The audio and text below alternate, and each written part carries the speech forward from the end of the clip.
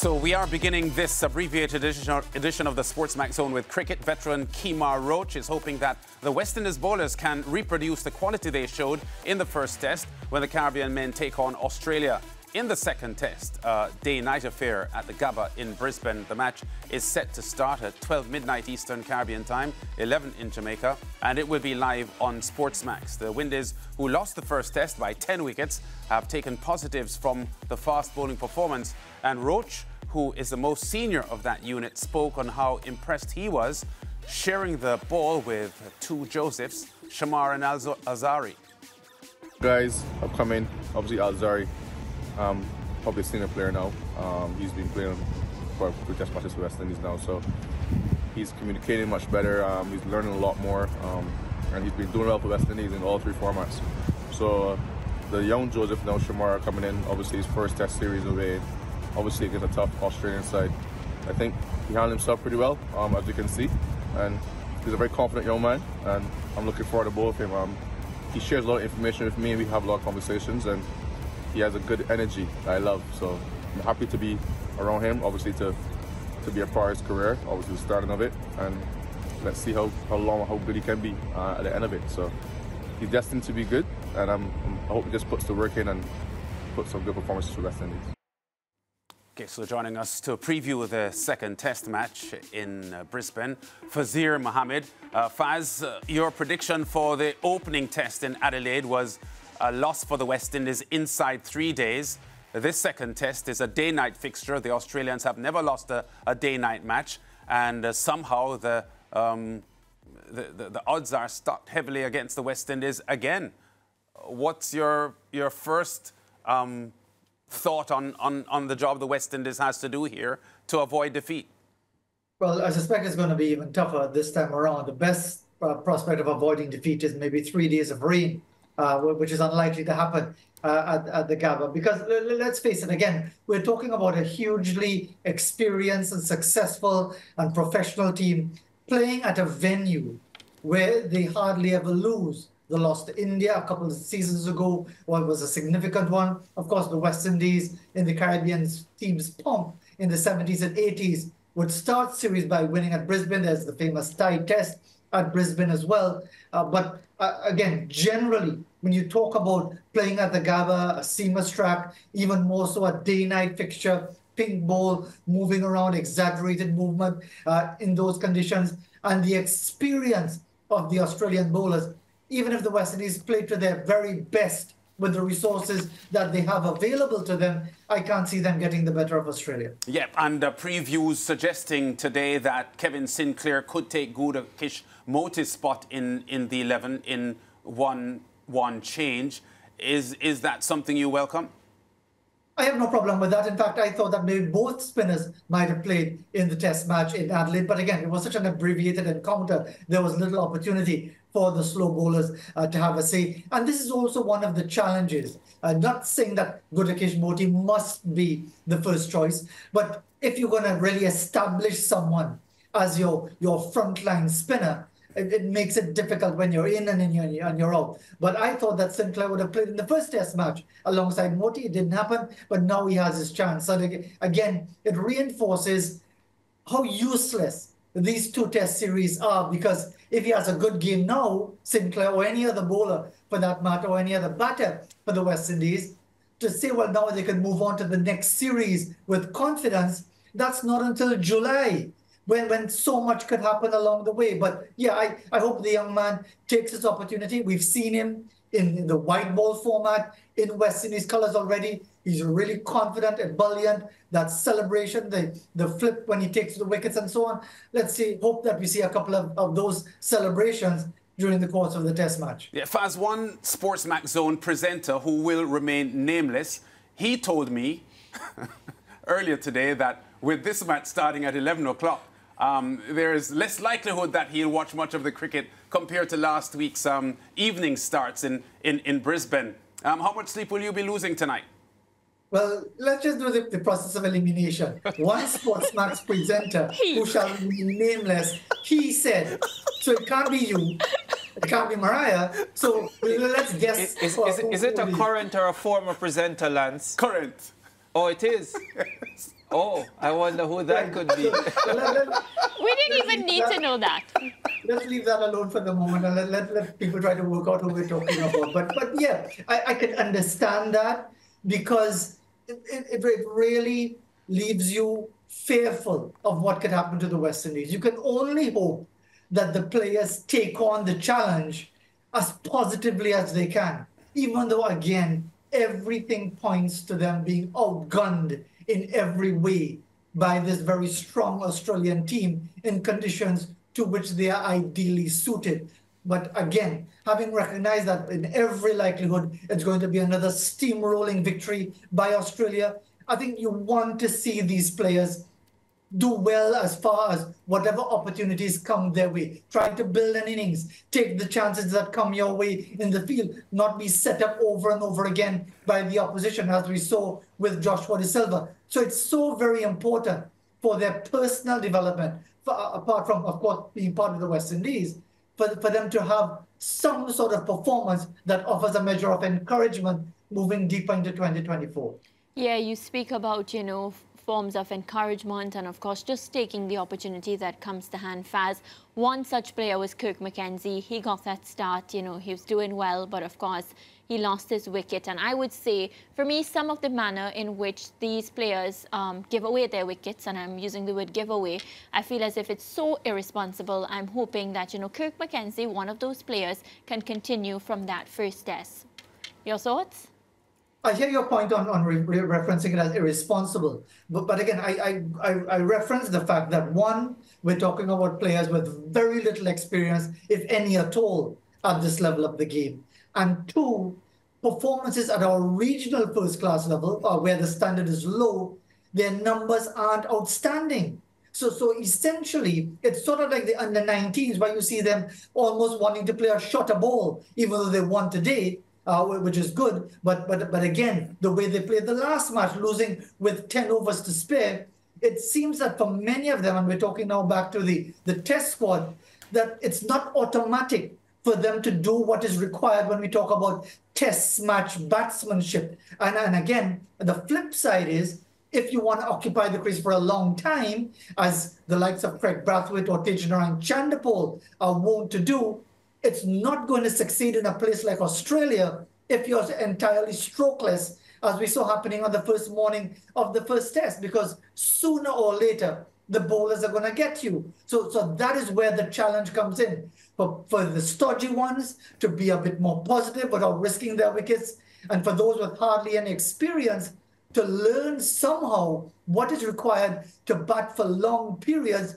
in the toughest circumstances possible. Yeah, and I'm hoping, Faz, as you mentioned, that of course the players that have more experience, because you're right when you say these players have not played enough cricket to be going up, fighting against an opponent like Australia. I'm hoping that the Craig Brathwaites, the ones with the experience, can actually occupy the crease. Tejnarayan Chanderpaul really announced himself, and, yet to see him put on another big score.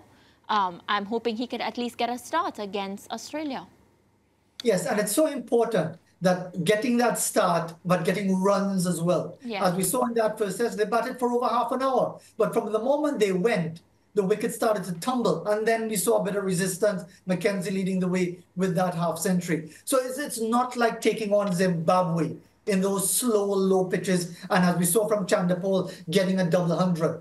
We want to see more like Brathwaite of 13, 14 months ago, where he got that 100 in Perth, where we saw successive big partnerships with himself and Chanderpaul. At least that is going to give the younger players to come, who might be really very nervous about this sort of challenge, day-night conditions as well, to get a measure of confidence, to see the top two provide the sort of resistance that is necessary. But no question about it, it is going to be extremely difficult. Yeah, Faz, despite the daunting task facing this West Indies team in Australia, as cricket fans, as regional cricket fans, we dig for positives. And one positive I'll suggest that I've seen on this tour, and I'm really digging here, is that there has been a certain unity that I've recognized with this unit in Australia, a type of unity that I think is quite commendable, the way they played the cricket in the first test, the way they rallied around each other. And I feel that sometimes if you have that more often with better quality, there can be more success. But I just felt that was really good to see in the first test.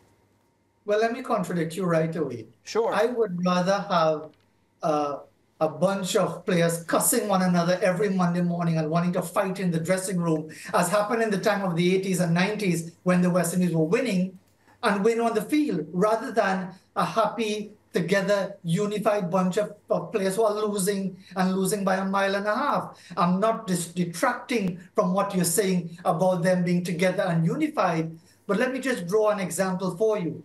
When the West Indies lost the test match at Headingley inside 2 days in the year 2000 on the way to surrendering the Wisden Trophy, when they turned up for training next, you couldn't have seen a happier bunch of guys. They were all happy, they were all together. So I think that is sort of like a false image, a misleading image, because West Indies players generally get along quite well together. As I said, I'd rather they not speak to each other, but win on the field. Yeah, well, I don't think you're going to see that type of quality anytime soon, Faz. So I would suggest to you that the unity is required to help the team move forward, because the quality certainly isn't there, and certainly isn't there to take on the likes of an Australia. A quick one, Faz. Kemar Roach, I listened to him speak about the fast bowlers in the unit and about his role and the players coming to him and speaking with him. I've been rather impressed with Kemar Roach, and I wonder if you think he is the type of player who could transition seamlessly into a coaching role in the West Indies setup. I wouldn't be surprised if the next West Indies assignment, Kemar Roach is included in the squad as bowling coach. Because essentially he's been there long enough. We're talking from 2009 to the present time. If you're talking test match cricket, that's 14 years, and he's seen it all. And again, he's even done a couple of stints as a television commentator, which tells you that he's a decent communicator. He is someone who quite clearly sees that role as a mentor, as a senior player, as someone who can impart that knowledge. And I think this could very well be the perfect transition time, because you've got young fast bowlers. You've got Jaden Seals still battling injury. You've got a King Jordan, who many have suggested might be able to come in to the final 11 tonight. We'll have to wait and see. But again, I think Kemar Roach, who is a sensible individual from all my discussions with him that I would have had previously, would recognize that he's coming to the end of his career. And indeed, maybe that transition to some role with the West Indies team, whichever format, is almost inevitable. Yeah, Faz, over in South Africa today, the young West Indies secured their first victory of the Under-19 World Cup as they defeated Scotland in that fixture. It was their second match of the series, and they were up against a Scottish team that had lost to the English team in their earlier game. And the West Indies had won the toss. They elected to field and limited Scotland to 205 for 9 off their 50 overs. Isaiah Thorne, the pick of the bowlers, the Guyanese pacer, with 4 for 46. And then after a shaky start in the run chase, man of the match, Jewel Andrew, continued his impressive start to the competition, stroking an impressive 64 not out to lead the Windies to victory. Faz, you referenced the happy-go-lucky nature of the West Indies young batsmen in South Africa earlier on when you were talking about this, or previewing the test match. Some evidence of that again today, but as you just mentioned, they ended up winning, which wasn't the case when they faced the host last week. Correct, and maybe against a higher quality team like England, who they are playing in 2 days' time, which is going to be critical, obviously, because England have played 2-1-2. South Africa will know what they need to do in their final game coming up against Scotland the day after. So really, the top order has to click. You can't have a situation where you're relying on your number 6 to pull you out of the fire every time. Okay, granted, it happened in the first match, and again, because of that excessive aggression, West Indies lost the match with 10 overs to spare. This time around, they were able to pull it off, and all credit to Jewel Andrew for the way he's played. Should he be coming higher up the order? Because the top order looks very vulnerable, and I think England have that mix of pace and spin, some wrist spin as well, that are going to present some challenges. But yes, a win is a win. It's good to get that victory, good to get that bit of confidence from the game, but surely they need to look at the stability of that top order going into that game against England. Yeah, I want to suggest as well, though, Faz, that while it was infuriating to see the West Indies batsmen giving their wickets away this morning, it struck me that it was the result of overconfidence and feeling comfortable at the crease, unlike the West Indies seniors who are taking on the Australians, who are struggling to cope with the quality of the bowling. And I just wonder if there isn't just a thin line between confidence and overconfidence, because the top order batsmen haven't done anything yet in the Under-19 tournament, but they are solid batsmen as far as quality is concerned. I don't think they are inferior to Joel Andrew, who is the one who has stood up and batted so far. But I take the point that they have to be more responsible if they're going to take on and beat England in their next game, which they have to.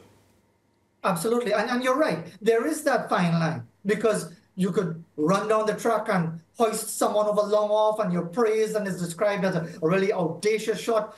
You run down the track the next morning, you miss it by 1.5 miles and you're stumped and you're ridiculed and you're pilloried. That's the way it goes. But again, the numbers don't lie. They may not tell you the entire story, but they don't lie. And therefore, if these players are as confident as they appear, then get the runs. Yes. Get the runs that reflect that confidence. Don't get 20 or 11 or 17 or 27 and then get out.